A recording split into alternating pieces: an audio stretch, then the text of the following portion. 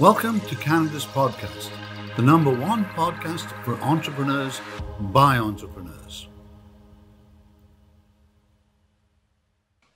Hi everyone and welcome to Canada's podcast. Today we're going to meet Peter Feist, who's the founder and CEO of Staffy and maintains, as he said, a reputation as a bon vivant.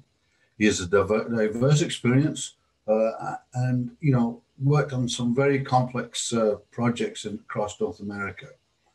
He was president of Netcon, an elite network security company, and he's a graduate of Next Founders, which is a tremendous entrepreneurial group.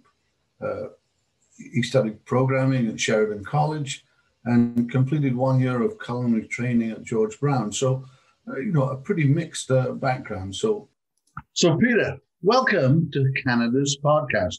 Let's kick off as a youth and do by, just give us a quick overview of who Peter Feist is and what you're doing at the moment, kind of thing. Yeah. So my name's Peter Feist. I am the founder of Staffy currently, and for the last 5 years. Prior to Staffy, I was a senior security architect working in the IT industry. I thought, I came onto the idea of Staffy accidentally, actually, which we can talk about later. But, it's been a very, very interesting journey. I have a passion for wine and audio and good food. And, I follow politics a little bit. And, I have a lot of hobbies that keep me occupied when I'm not, working on 19 hours a day on Staffy. So, we were talking earlier, you said you had a great, you had a great career, got paid a lot, didn't do much. And, and then you jumped in to being an entrepreneur where, you don't get paid enough and you work nonstop kind of thing. Mm-hmm. Are we wired differently? Why are people? Why that doesn't make any sense if you think about it. That's a great question. But I've always kind of been an entrepreneur / inventor, and I've never really worked for anybody else. But I did managed to have a great career in IT, and I was well compensated, and I didn't have to work that much, and when I stumbled on the idea of Staffy, like I said earlier, but it was such a brilliant idea, and it wasn't a cliche before, that I just had to, it got me to my core, and I just had to do everything I can, because I thought this is a once in a lifetime opportunity to really make a difference and to make a change and to accomplish something. And I, in IT, I'd done some pretty cool things. I set up one of the first wireless networks in North America, really, way back when. And I was, my job was to prevent hackers from attacking corporations. And I was traveling around quite a bit, and I had a really good life. And then I decided to give that all up to start a company, really. So, how did you actually get started? People dream of starting a company, they might have ideas, and it's I'd like to find out how people actually got started. It's thinking and then doing. It's a big jump.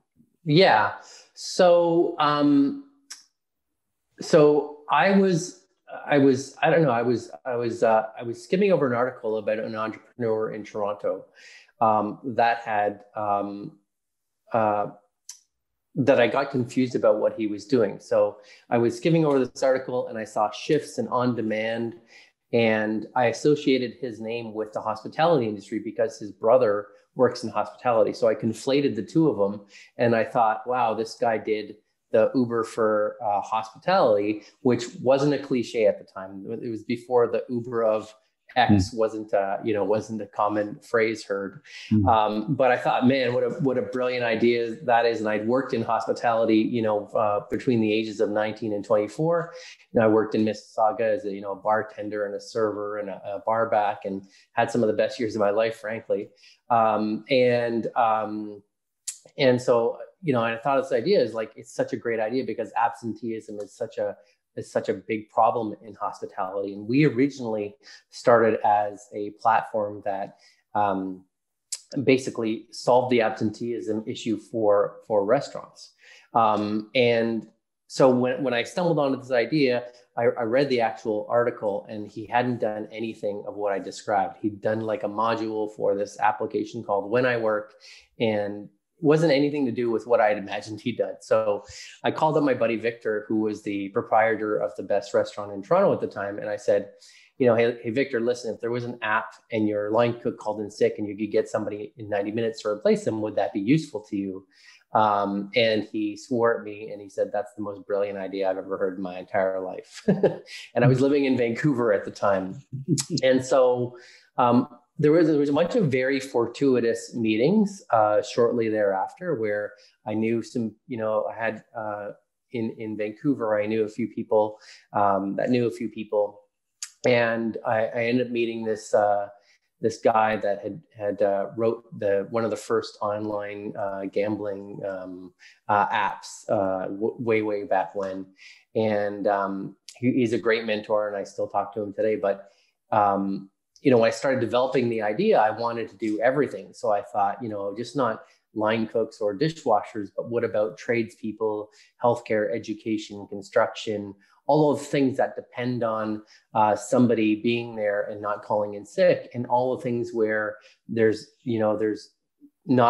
generally a middleman taking advantage of everybody. So, the agency model where they charge a lot of money and they pay staff very poorly.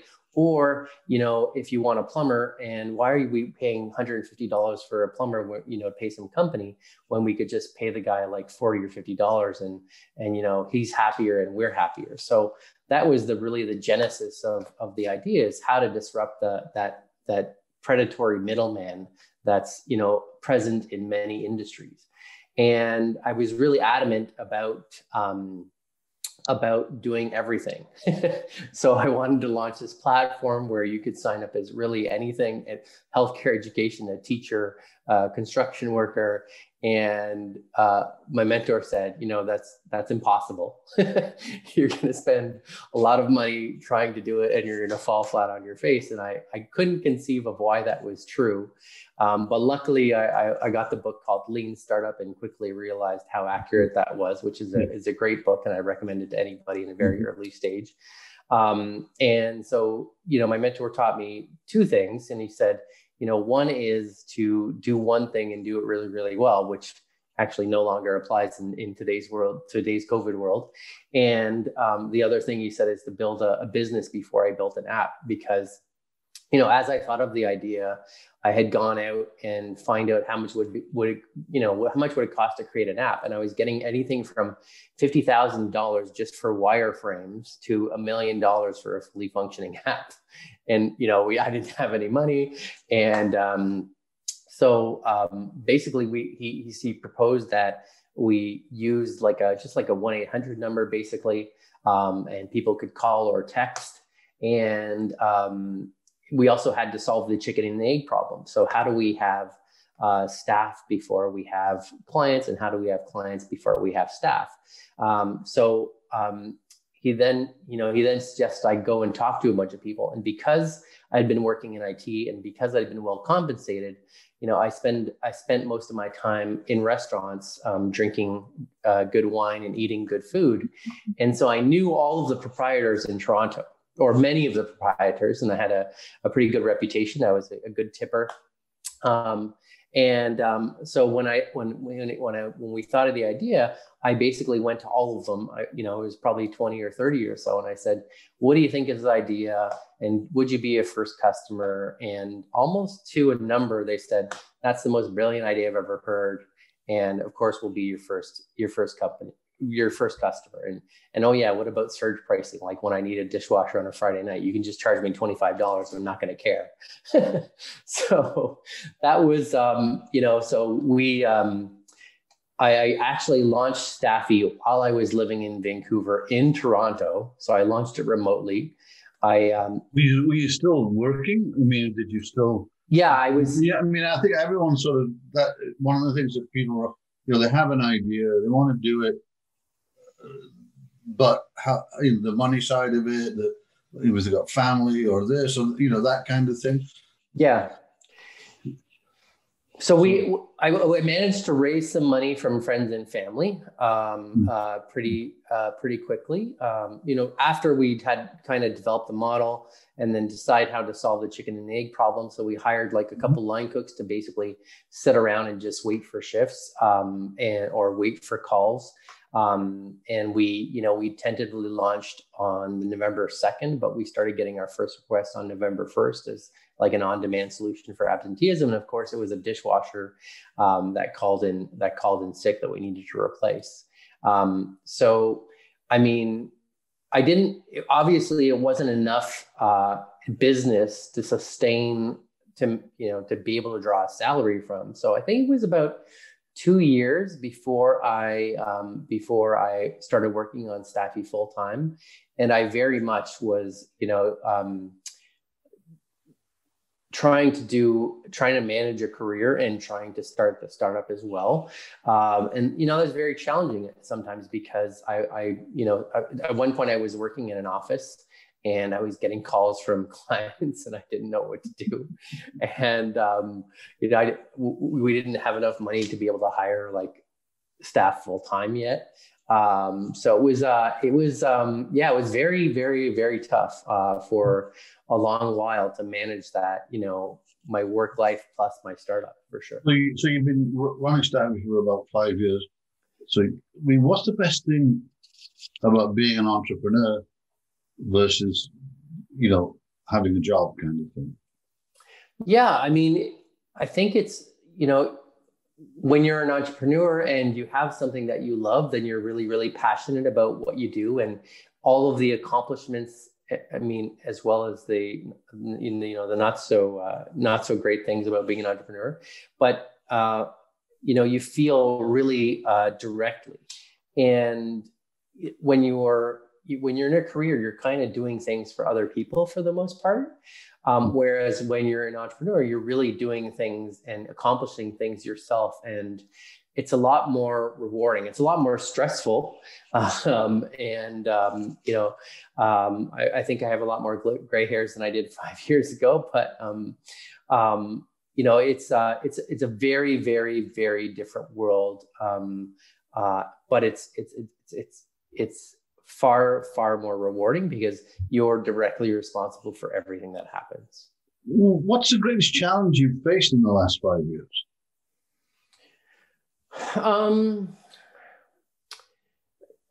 I think Canada and my challenge in Canada has been fundraising. That's been the biggest challenge for us because we weren't like a sexy SaaS marketplace or a SaaS company that had this all of these metrics that they can take and measure. We were a staffing marketplace, so not as attractive, and it's all transactional versus recurring, and it's less popular in Canada, and there are very few investors in Canada. And I was a solo founder. And I think that would really worked out for probably the first 2.5, 3 years. But, towards the third year, I realized why a co-founder would have been valuable. And I did try to have a co-founder right away. But basically one person can run the company and one person can fundraise. And I didn't have that luxury. So it was kind of like a vicious circle of, I can't raise money because I have to run the company. I can't run the company if I'm trying to raise money. And so, we've been basically bootstrapped the entire time, and we've done well. So I think we'll hit close to or in excess of 12 million in sales this year. But yeah, and so we managed to bootstrap it, but it was very, very, that was the hardest part of our journey and my journey, is bootstrapping the company, because it just makes things a lot more stressful. Like you worry about being able to pay people, and it's a very, very tough thing to do. That was sort of one of the things I was going to ask you. You know, we face unexpected challenges as entrepreneurs, and talking to a lot of them as I do. I'm interested to know. I mean, you've obviously hit some during the last 5 years. Have you kind of found a way to manage them when you hit that challenge through the last 5 years? Is there some kind of method, or is it just like, It's exactly that. It's like, what do I do? I mean, that's pretty much it. And then you start throwing to the wall, see what sticks. But in my previous career, I spent a lot of my previous career being a troubleshooter, actually. Mm-hmm. So I would figure out constantly how to solve sometimes very complex challenges, technical challenges. Mm-hmm. And I really think that benefited me in my entrepreneurial journeys, because I never relied on anyone to solve my problems. I always took on the challenge myself. And so when I encounter issues in my business, I always work very hard to solve them, and I'm often able to do that. I'm also a very optimistic person in general. So I always think that I can do things no matter what. So I have a lot of confidence, and most of the time it actually works out, and sometimes I can't. And that's when I ask other people to help. But it helps eliminate helps us get through a lot of problems by using my team and having myself to solve issues that we encounter.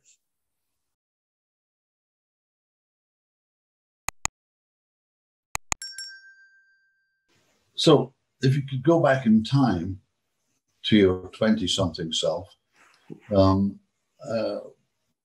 what advice would you give yourself back then? My 20-something self, or 5 years ago when I started the company? 20-something, a little before that. You're moving into the workforce, really. Yeah, I don't know if I have a good answer for that. I've had a pretty good life. And I've really, if everything culminates or has culminated at this point in my life where I'm running this, what I think is an amazing company, and we're doing amazing things right now. I'm really proud of the journey, and I wouldn't really change anything or give my 20-something self any other advice except. You think it's been a good journey up to now? I've had a That's a good thing. That's good. Yeah, I've had a good time. You mentioned a mentor, and I think, at least in my life, there's been 2 or 3 people that have really kind of made a lasting impression on me, kind of thing. Mm-hmm. What's the best piece of advice that you've received from a mentor and that you've used on a continual basis, kind of thing? Yeah. I think I mentioned them earlier. One was, in a practical sense, to build a business before you build an app, because you have to demonstrate the efficacy of the model that you're planning on executing. Mm-hmm. And, to go out and survey the clients was super useful. So practically, those were really good. That was really good advice. And then the stick to one thing and do it really, really well was super important, because it took me a while to realize how significant that is, and how trying to take on too much is a disadvantage and not an advantage. And, we were turning down lots of different companies early on because we didn't want to spread ourselves too thin. Mm-hmm. And even though, I really wanted to chase after this big chunk of business because it was guaranteed income, it was just not our core function. It didn't make any sense. But that being said, so we recently pivoted from hospitality into healthcare and general labor. Mm-hmm. And so I was curious about how we, and I talked to my mentor. I said, when we first started chatting, you said to pick one thing and do it really, really well. And now, we're doing all kinds of different things, and it's not really that same motto. And he said, well, the answer is that we're in a completely different world than we've ever been in a unique span in all of our lifetimes. And the old rules no longer apply, which is, really quite true. And so, we've been able to pivot pretty successfully. Thankfully save the business and actually succeed and do better than we've ever done before. But those were really the great pieces of advice. And one more recently is to just I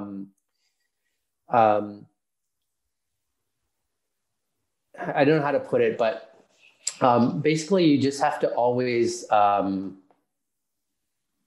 remain calm and not show how frustrated or upset or angry you might be with something, and just always, remain a cool head, have a cool head when dealing with people.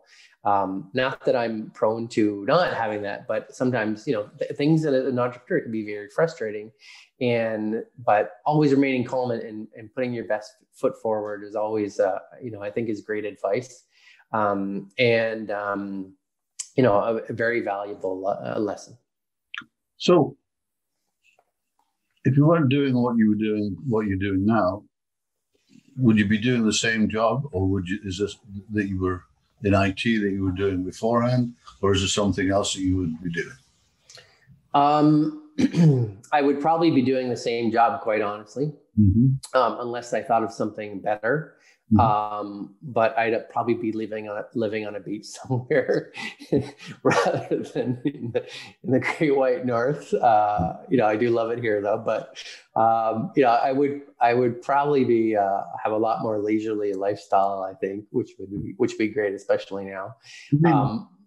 You pivoted because of COVID, really, I guess, with hospitality, and everything else, and you've done it successfully. I mean, what can you, and you said it's because rules of the past are no longer rules of the present kind of thing. Is there some other things that you could, to our listeners, viewers, many of whom are entrepreneurs who are probably scratching their head and saying, oh, shit, what am I going to do now? Is there anything that you could sort of pass on to them in terms of that pivot advice brought on by where we are, that really kind of might help them take a similar path, kind of thing?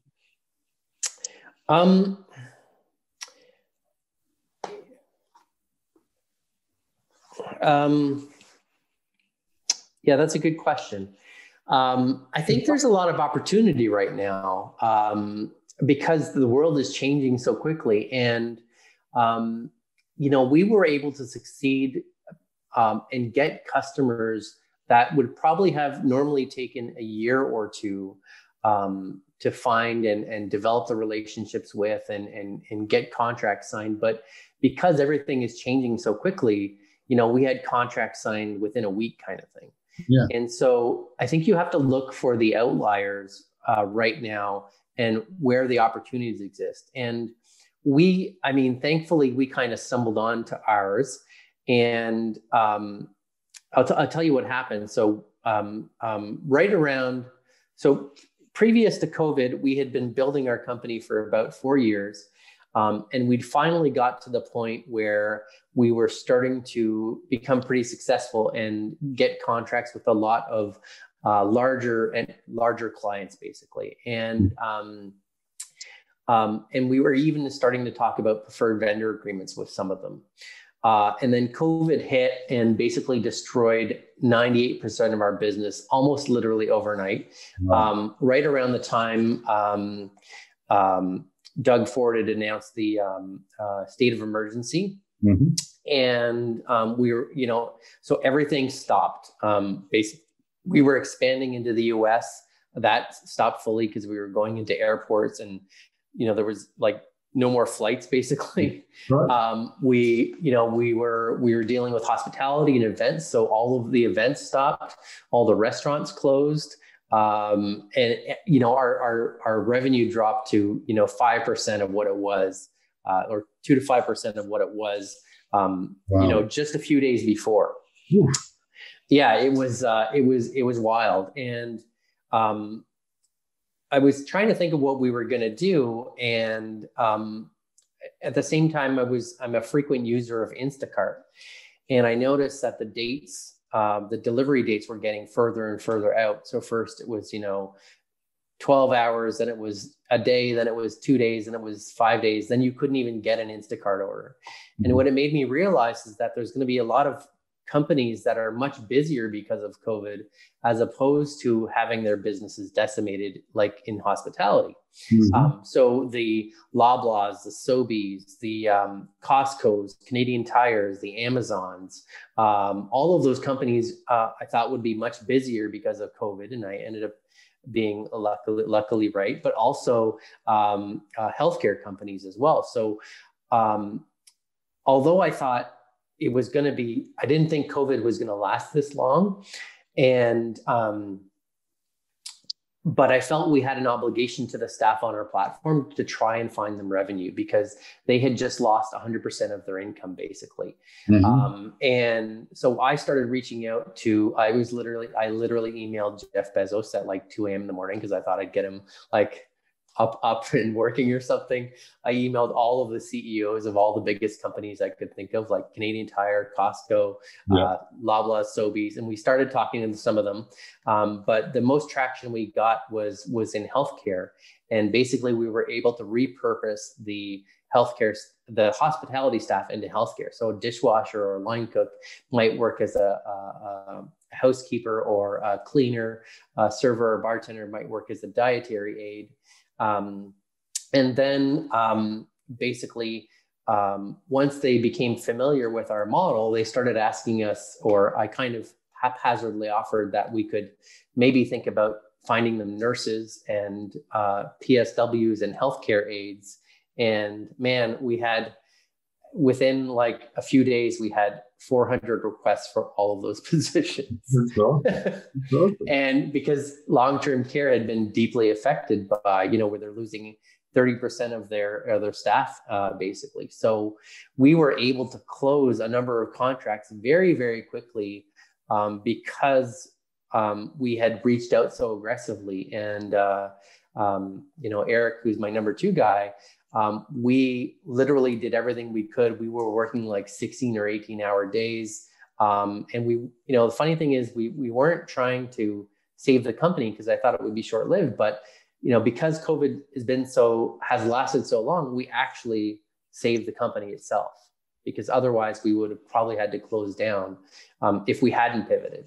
So I really think it's about finding those, opportunities for, those opportunities or outliers where people haven't thought of something before, because everything is changing so quickly. So there's so much happening right now, and there's unique opportunities to work alongside government, and all the red tape has gone away, because everybody's just trying to find solutions to problems, and they have to do it quickly. Okay, just getting close to the end. Couple of less intricate questions. Are you a morning or a night person? Definitely a night person. I really, even 9 o'clock is kind of early for me. I generally block out my calendar before. 6 o'clock, isn't it for you? Okay. Oh my God, no. And I'm used to, I usually work till about, 1 a.m. or so. Yeah. And I go to bed, and I do wake up like 6, and I work for a little bit, and then I go back to sleep. Yeah. And then I generally work around 9 o'clock, and then I do a workout.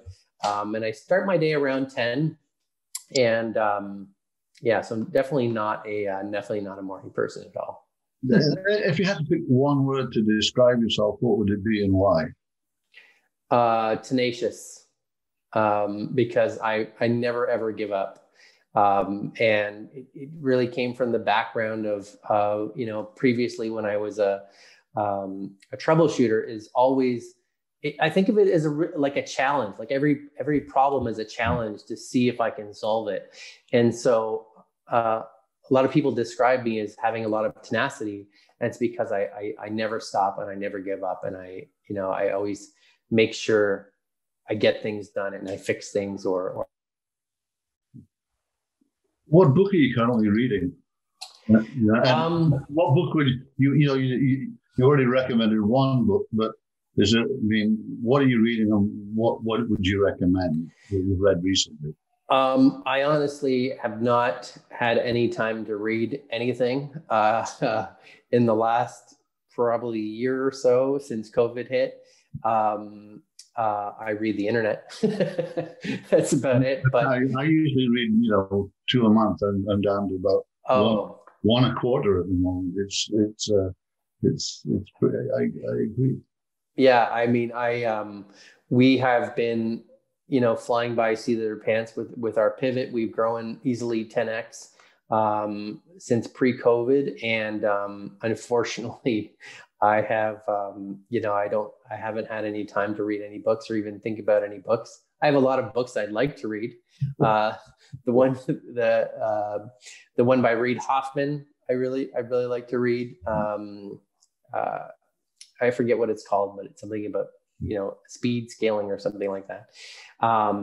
But yeah, we have a whole library of books that we back when we were in an office, we had all this whole library of startup friendly or startup centric books. But now we don't have an office, so there's nobody around to read them. Okay. Scaling. That was the name of the book. It's been interesting. Some great input on your part for people. How can people get you online? I mean, you get people listening and they get interested and they sometimes want to connect, email, whatever. What's the best way for people to connect with you? Yeah, right now is LinkedIn is probably the best way. My email inbox is inundated every day right now. Mm-hmm. And LinkedIn's a lot less commerce. So if anybody wants to reach out or, if they want to get in touch with the company, we're at staffy.com. Yeah. Well, Peter, thanks very much for coming on Canada's podcast. It's been a great meeting. Thanks, Phil.